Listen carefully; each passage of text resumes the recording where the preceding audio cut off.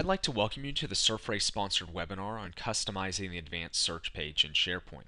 My name is Josh Noble and I'm co-author of the book Pro SharePoint 2010 Search. I'm also a search consultant for Surfray, which is the developer of the Ontolica Search enhancement for SharePoint. As companies are starting to become more mature with their SharePoint deployments, and as Microsoft is feeding the marketplace with their fast for SharePoint Kool-Aid, a focus has really been growing around not only how to get content into SharePoint, but how to actually retrieve it. SharePoint has some nice default feature settings out of the box that are useful for most organizations. But to really take advantage of the platform, you need to make customizations based off of how your people use the environment and what they're looking for. In previous webinars, we looked at different ways to manipulate the simple search page in SharePoint. To see any of our past webinars on these subjects, such as manipulating the refinement panel, displaying custom properties, or displaying ratings, make sure to check out our pre-recorded webinars at surfray.com. I always recommend that you should keep the simple search page very straightforward. Since it's a landing page for search, it should be provided as a straightforward experience. It doesn't necessarily need to be as basic as Google, since most SharePoint sites are intranets and require different interactions than a web search engine, but it shouldn't also throw too many complexities at the user. That isn't to say that your user doesn't need a way to create a more complex search query to bring back a specific set of results. It's just the simple search page isn't necessarily where to create that. So this is where the advanced search page becomes important. It allows you to separate the quick and simple search experiences from the more demanding and precise search experiences which don't come up quite as often. For this webinar, we're going to explore how to provide users with more control over their search query through the advanced search page. As you can see from our agenda, we're going to look at several different ways to do this. In SharePoint, we'll be looking at a few different settings. We'll be looking at how to add scopes to the advanced search page. We'll be looking at how to add custom property restrictions to the advanced search page. And finally, we'll look at how to add a new result type picker to the advanced search page. Then we'll go beyond out-of-the-box standard SharePoint search, and we'll look at how to use Ontolica to create a custom drop-down in Ontolica Search on top of SharePoint, and then how to add a custom lookup dialog box to your advanced search page with Ontolica. So before looking at the customizations that I can make to the advanced search page, let's just first take a look at the default advanced search page in SharePoint. So here I'm just going to jump over to a default advanced search page, and I'll take note of the various different fields that are already available on this page. At the top section here, we notice that I do have various different query fields, and what these essentially allow me to do is enter in search terms that are then stringed together with various different Boolean operators. And these Boolean operators, and, or, near, like, contains, those various different operators that you can enter on global search engines. Many users might not know how to string those together, might not know, have experience with those queries. So what this is allowing me to do is just enter in multiple terms, and it will string together various Boolean operators. So here, all of these words is just the AND operator essentially. So as I type in different terms, I'm getting the AND operator plugged in between there, and that's just like your regular simple search page in SharePoint. Then I get into the exact phrase. So what this allows me to do is it's essentially doing the same as putting quotation marks around a query. It's just saying, okay, only return items that include this term dream.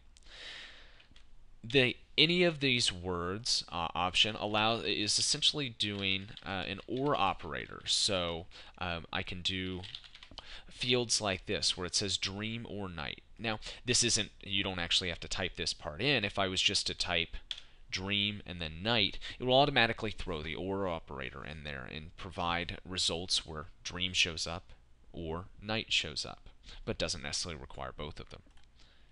And then this final field is none of these words, which this is essentially doing a not operator, right? or saying that the fields that you enter in and the terms that you enter in here can't be in the search result at all.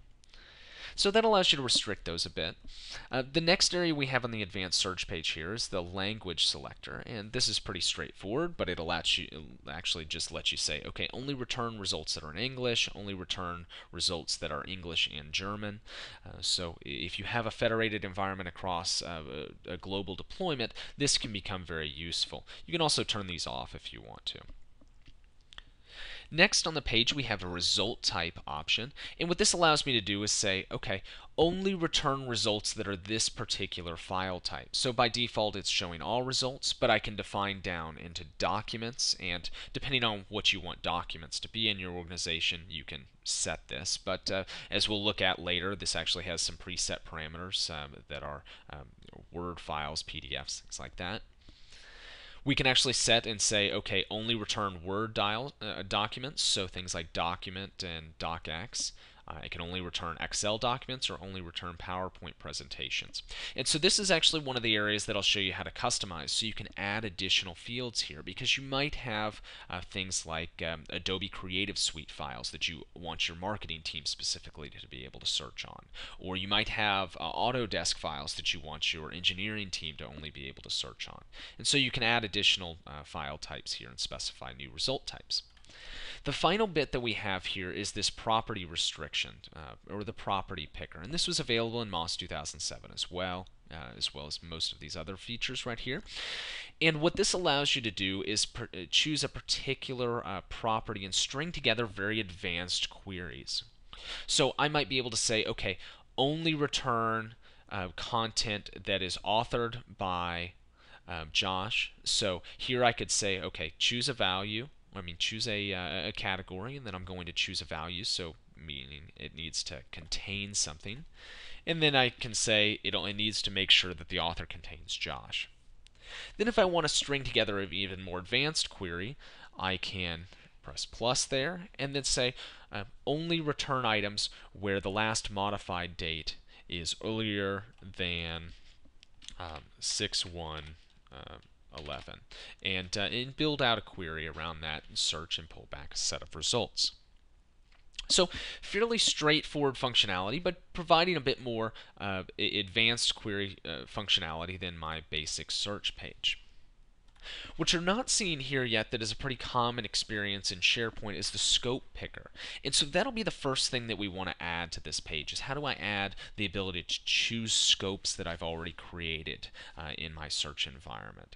And scopes are a very basic feature. Scopes essentially allow your administrator to define custom rules for content that's returned. So you can define a wide range of parameters for scopes, such as the location of files, required properties, maybe even file types. And what these are allowing you to really do is just choose a string of these various different properties. But instead of making users enter in strings here and build out a very advanced property restriction, why not give them just one little button that you can click that throws together a big string of properties? And so scopes exactly allow you to do that. Now, keep in mind they obviously take a little bit of thought about your environment, because although things such as all sites and people are default scopes, things such as only return Autodesk files from this location that are authored in the last 30 days are not default options. So you do need to create those. So the topic of actually creating scopes would take an entire session, so I'm going to skip that part for this particular webinar. But for anybody that just needs a refresher on where you create scopes in SharePoint 2010, you do so in Central Admin in the Search Service Application settings, and then there's an option for scopes. And after you create a scope, you do need to run a full crawl. So for this particular example, I've already created a simple scope that will allow me to only look for content in my Dreams document library. So here, if you'll notice here, I pop over and I can see my various different document libraries in my environment, and I have my shared documents here, and then I have a Dreams document library that I've already created. And the scope that we'll use here is a pretty basic scope example, but even this simple location scope can be a very powerful experience in a real-world environment. So, for example, let's say that my engineering team needs to search for safety codes, MSDS sheets, and hazardous materials lists. Let's say that those 3 different resources are scattered between 10 different document libraries because various teams are working independently and uploading different content to their own little document libraries. So I could create a scope titled Material Safety that allows engineers to quickly restrict searches to the locations where that content is located and cut out a lot of the noise from a search result. So why not give them just a little drop-down option or a little checkbox option that allows them to choose that? So getting back into how I actually expose this scope to the advanced search page, I mentioned that the scope was already created. And I did this in advance because it takes about 15 minutes to become available after you've set up a scope and run a full crawl. To make it available to the advanced search page, I still have a couple steps that I need to go through after creating the scope. So the first things first, I'm going to go to my site actions here, and I'm going to go to Site Settings. And then I'm going to go up to my top level site settings because I want to make these changes available to any of my advanced search centers.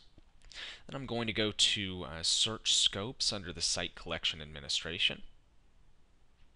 And here we'll notice that I have various different scopes that are already available. The first is All Sites, and this is the default scope for any of your search centers, and this is available just out of the box in SharePoint. And People is also available out of the box in just standard SharePoint, and this is the scope whenever you tab over to the People tab or the People Search tab. We'll notice that these are then broken out into various different areas that you can use them. One is the search drop-down, so that's the small search box that you find on the top of most of your pages. And so sites and people are already available there. And then under the advanced search page, we notice that I don't have any other options outside of just all sites. You can actually see over on the right here how many different results are in each particular scope, and I'll notice down here that I do have my Dreams document library scope, and I do only have about 3 items here, but this is still useful here just to show you how to set it. So here we see that it's unused in any scopes, and what I need to do is put it in this advanced search scope. And so what I'm going to do here is I'm going to go up to Display Groups, and I'm going to choose my advanced search. And then all I need to do is just make that Dreams document library available. And while I'm here, I might as well just add people. I can also set the default scope for my advanced search pages, and I can change the location from the top where the particular scope is going to be made available once I put it on my advanced search page. And by clicking OK there, all I'm doing is that I'm just saying, okay, now the advanced search page is going to have those scopes available to it. It doesn't mean it's necessarily going to show it already, but my advanced search pages will have those available. And so what I then need to do for a final step is actually make that particular scope available to my advanced search page. So to do that, I'm going to go back to my advanced search page. And then I'm going to work with the particular web part that I want to be in this advanced search page web part. And so for anybody that's done any sort of SharePoint customization, you're probably very familiar with this, but I just went to edit the page at Site Actions.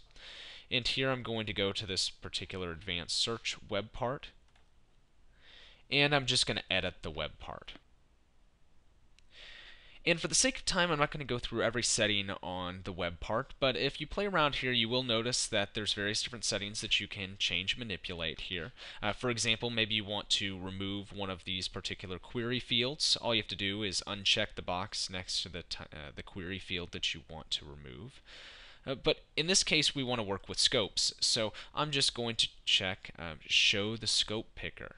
And that's just going to make those scopes that we've already applied be available on this particular page. So here I'm going to click Apply and OK.